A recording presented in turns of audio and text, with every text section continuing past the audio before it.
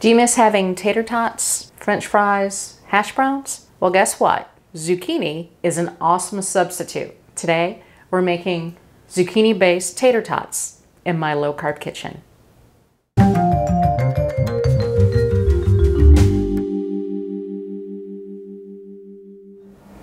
Now, the wonderful thing about using zucchini for the tater tot, it's so easy to shred and it tastes really good, and you won't really notice, to me anyway, it didn't miss a beat as far as substituting it for an actual potato style tater tot. So with that, first thing you want to do is you want to prep your squash, your zucchini. So typically you want about 2 cups of shredded zucchini. So I'm going to just cut off the ends. And because this one is so large, I'm actually going to go ahead and cut it in half because I'm going to feed it into my food processor to shred. But what I want to do first is I want to take out some of the seeds, because the bigger the zucchini is, sometimes the seeds can be a little bit too bitter. So I don't really want that in here. So that is going to take out some of my squash, but that's why I have this little one here to make up enough, hopefully for 2 cups. If not, I still have more in my fridge. But anyway, with that, I'm just going to go ahead and I'll just show you what it looks like. But I'm just going to scoop it out if I can with the spoon. And I'm just, I'm not going that deep. I'm just, again, just taking out the seeds as I go. So it's that easy. It really is that simple. So I'm going to go ahead and finish this up. Then we're going to go ahead and start shredding this puppy. So I've got my food processor all set up. I've got my shredding blade on.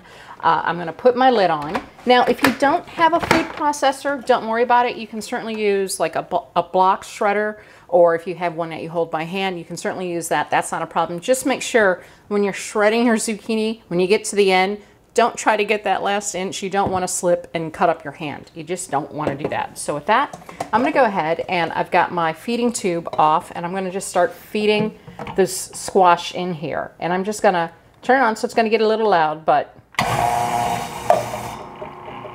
turn that off. It's low enough. Now I'm going to start using my feeding tube, just because the zucchini was pretty long. So I'm going to go ahead and turn it on and start feeding it. So now I'm ready for the next slice. Probably just hold it. I'm just going to hold it with my topper. So here we go. So that's pretty quick. What I'm going to do is open it up. So I'm going to take this off, and you can see that's what I'm talking about. It's all shredded. Now I'm going to need to use the smaller one, definitely, but you want about 2 full cups with this. All right, I have my zucchini all chopped up nice. So what I'm going to do now to finish the prep of the zucchini is I'm going to drain it. Now the problem we have with zucchini, if you've ever made zoodles, use them for noodles or anything like that, is zucchini has a lot of water in it, and you don't want to just stick them into the oven if you're making tater tots, because the water will just get all over the place and you won't have tater tots. You'll just have a liquidy mess. So what I'm going to do right here is I usually do this over the sink, but I'm going to do it here so you can see. I got it in a strainer or a colander, and what I'm going to do is I'm going to add about a teaspoon of sea salt. So I'm just adding that in here. I'm going to mix it all up. Seems like it's a lot of salt, but it's going to come off as the water comes out. And the salt I'm using simply because that'll help draw out the water. So you do this for about 15-20 minutes. You just want all that water to come out of your squash. And then the rest of the salt will come off when you actually dry your zucchini, and we'll get to that in just a moment. It's been about 20 minutes. My zucchini has been dripping in the bowl. What I'm going to do is I'm going to just press, since I have a colander, and just sort of squeeze out. And if you can see this, you can see some liquid bubbling up. So, ooh, I just heard dripping.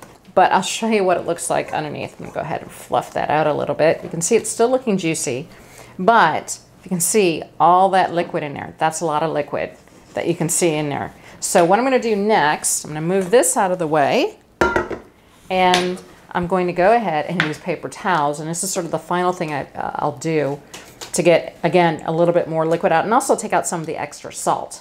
I'm just going to spread this around on a paper towel. Just touching it, you can see how wet it is. And what I'm going to do is get another paper towel, which I didn't have handy, but that's okay.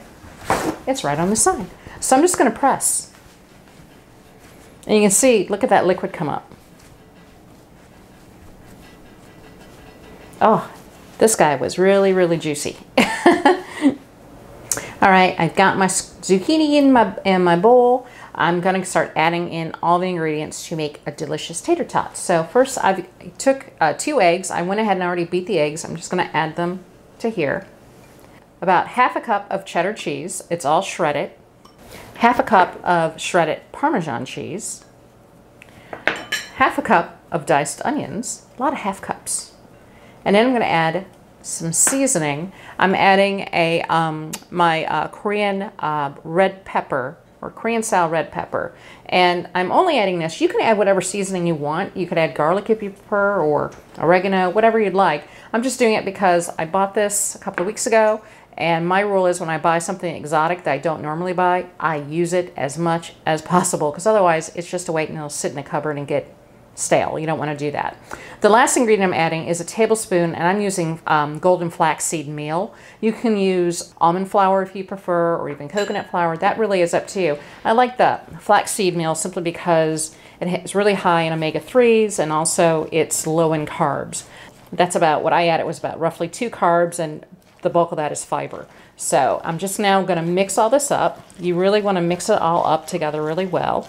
I'm going to go ahead and add a little bit of liquid smoke, and I'm only adding about a teaspoon of it to this because I want sort of that smoky, I want a smoky taste to it because it goes really well with that Korean style red pepper. And then just mix that right in. It smells really good. Now this should make about 24 tater tots. You can certainly form them with your hands in the shape of a tater tot if you'd like. You can go right ahead and do that. I found this muffin tin at Williams-Sonoma that I loved, and it's small and it makes 24. So it turns out this was perfect for the recipe. So I'm taking, it's about roughly a tablespoon, maybe a little bit less, and I'm just dropping a scoop in there. I don't like to fill it all the way up to the top. If I have anything left over, because obviously it's hard to tell with the zucchini how much you have, I'll just go ahead and add that as I go. But right now, you just sort of, like I said, just scoop it all in. I started playing it by ear. Don't want any stragglers hanging out. You just scoop it and it falls right in. So I'm going to go ahead and finish this up, and then it's going to go in the oven. It's going to go in the oven for about 20 minutes at 400 degrees.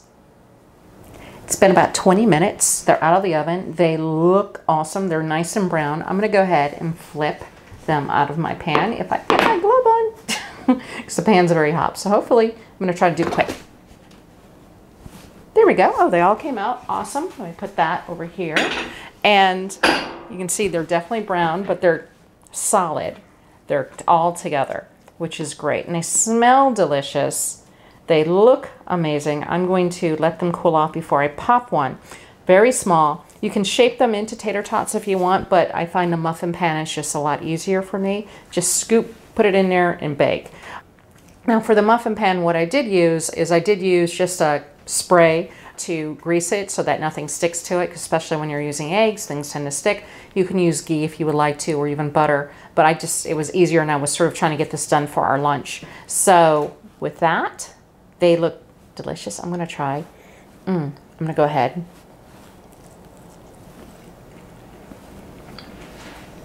I love it. It tastes so good. It's a great treat to have. It's a nice side dish. Kids would love it, definitely.